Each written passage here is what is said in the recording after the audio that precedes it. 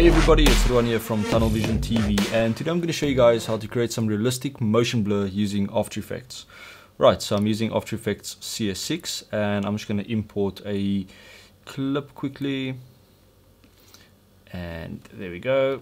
And if I drag this into a new composition, you'll see that I shot this using quite a high shutter speed. I think it was about 250 if I remember correctly. So what we're going to do is we're going to add some motion blur to the car.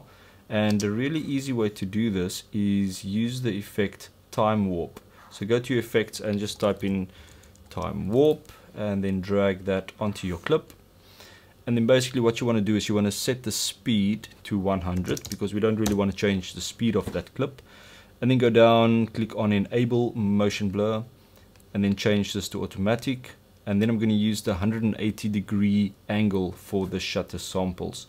So I'm just going to quickly RAM preview this.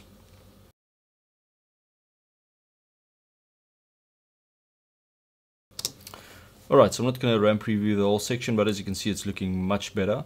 I know you get some third-party plugins that will do this for you as well, but obviously this comes with After Effects, it's free. That comes with After Effects, and After Effects is not free. But as you can see, we do get some artifacts. If I scrub through here, you can see the road is actually getting blurred here as well. And the easy way to fix that will be just to duplicate your footage. Let's remove time warp from the top layer and then just draw a quick mask around this section, and then maybe let's feather that a bit, maybe about 10, and that will get rid of some of the artifacts if that happens. Now also a good way to use this plugin is if you're doing some 3D work and you've rendered like a 3D scene that you're going to incorporate into your live action footage, you can use this plugin to create some motion blur on your 3D objects to match your actual live action footage, which I think is really cool.